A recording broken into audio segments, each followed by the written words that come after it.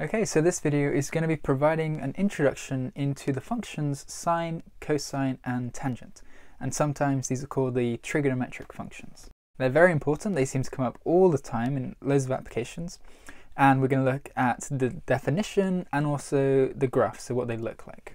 So to provide a definition for these, we need to look at this graph. And here we have a circle, and on it we're looking at a point with coordinates x, y. So this is a general point here. And to make things a little bit easier, we're going to consider just a unit circle. So we're going to say it has radius 1. So this length here is equal to 1. And then to think about cosine, sine, tangent, we need to construct a triangle. So we denote this angle theta. We drop this vertical line down, so it makes 90 degrees with the x-axis. And now we have a right angle triangle. So let me just sketch this out again so we can see it a bit clearer. It's going to be this triangle. This is 90 degrees, as we said, this is theta, and this is equal to 1.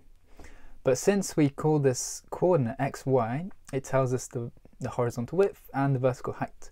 So just by definition, this is x and this is y. So we kind of want to generalize the idea of SOHCAHTOA, if you've heard it. So sine in a triangle is the ratio of the opposites divided by the hypotenuse, cosine is the adjacent over the hypotenuse, and tan is the ratio of those two. The only problem with that is that it doesn't account for negative values because a triangle always has positive lengths. But here, if we work in this circle, we can have negative coordinates. So I'm just going to write off the definitions and then we're going to see why it's true. So sine of theta in this scenario, sine of theta, we define it as the vertical height, so just the opposite side, y. And then cosine of theta, we define it as the horizontal distance, just x.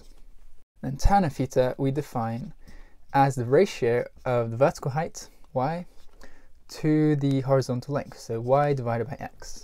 And just to make the connection with the definition you might be familiar with, sine would normally be defined as the opposite side divided by hypotenuse side.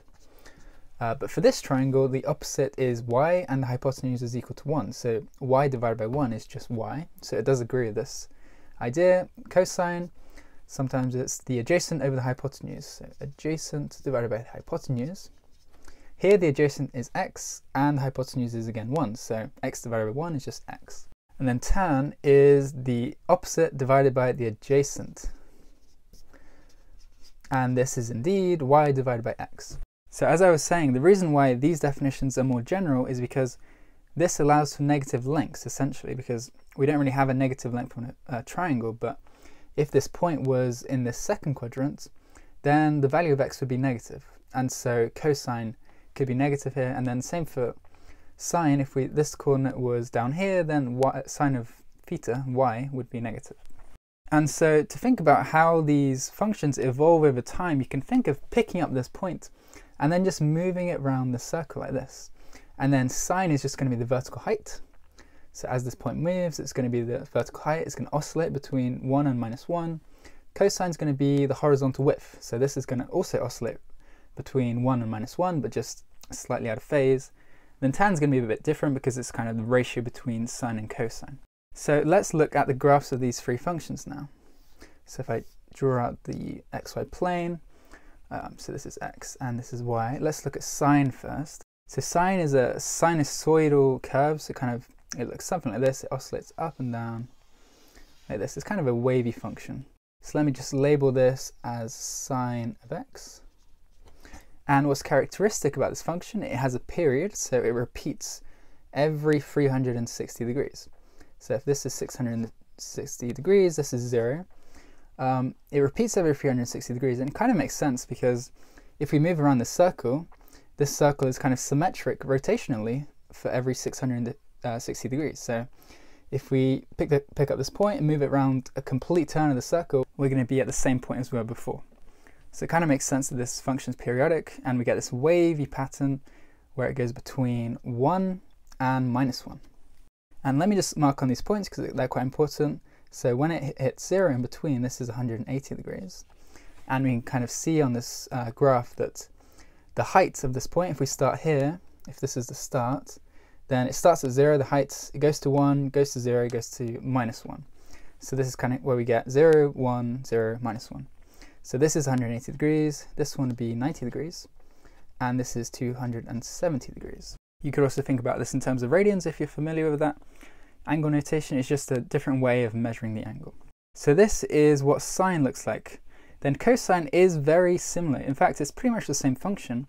It's just shifted slightly because cosine is now the horizontal width. So if we start here, then the horizontal width is 1, but then it goes to 0, goes to -1, then back to 0, and then back to 1. So it's going to look the same, it's going to be oscillating, but it's just going to be starting at a different point. So we can sketch the cosine graph as well. I'll do it over here. And as I was saying, it's going to be very similar. This is the xy plane. This time it starts at 1, and then it kind of goes down and then back up and down, and it oscillates like this, and it's periodic again.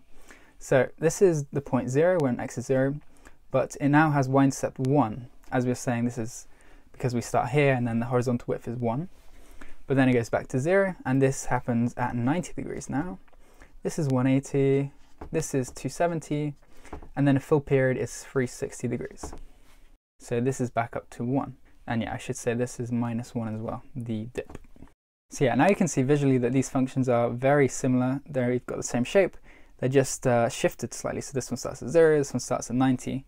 But if we shifted cosine to the right by 90 degrees, we'd actually get sine. So finally, let's look at tan. This is going to be a little bit different because it's defined as a ratio of y and x. So if I just draw the graphs here, tan is going to have kind of a wavy pattern again, but it's going to look a bit different. So I'm just going to sketch it on.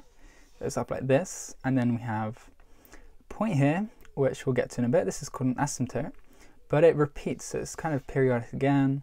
Get another asymptote, and it carries on like this. Now the asymptote is where the function isn't defined anywhere, and this is because we are dividing by x. So as x approaches 0, then we are kind of dividing by 0, which isn't something we want to do, and then this quantity goes up to infinity. So this is where this graph is increasing rapidly up to infinity, and it's not going to be defined. So when this x equals 0, the horizontal distance, this is when theta is going to be 90 degrees. So this is the point 90 degrees, and it repeats every 180 degrees. So this is 270 degrees, and then this is 360. So we have a full period here. It's again periodic, just because these two functions are periodic. So then I should mark this is 180 degrees, but now the range isn't between -1 and 1, it's actually between -infinity and infinity, just because x can be arbitrarily small, which makes this function arbitrarily big in both directions, positive infinity and -infinity. So this video was just to give you a little introduction into these functions, kind of give you an idea of the shape of the graphs and how they're defined. We're going to look at a few more videos where we kind of use this idea to solve some problems.